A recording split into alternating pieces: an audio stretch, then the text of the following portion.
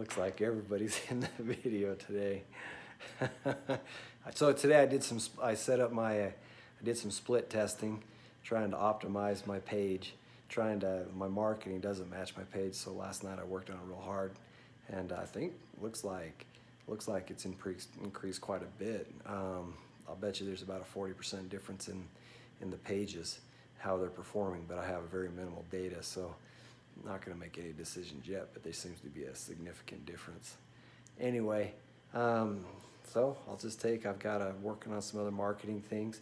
One thing I think I noticed about Facebook is when you first start using it, they'll do a good job boosting your information, trying to get it in front of people, because they want you to get excited about their platform. Then all of a sudden their boosts go flat.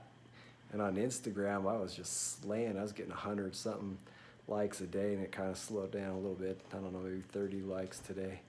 And so I think that they slow down your sharing of content.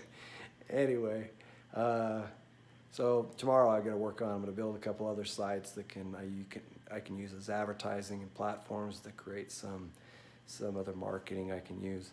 And then I've got some places I want to get in front of, so I can start driving some of their traffic towards what we're doing. So anyway, Rags versus Transformation. You can go to missmelva.com. That's MISSMELVA.com, and then you can see the website. You can see what I'm doing. Go into the website a couple different times, because you'll see I'm split testing the page, so you can see the difference, see which one you like better. I'm pretty sure I know which one I like a lot better, but we'll see what you think.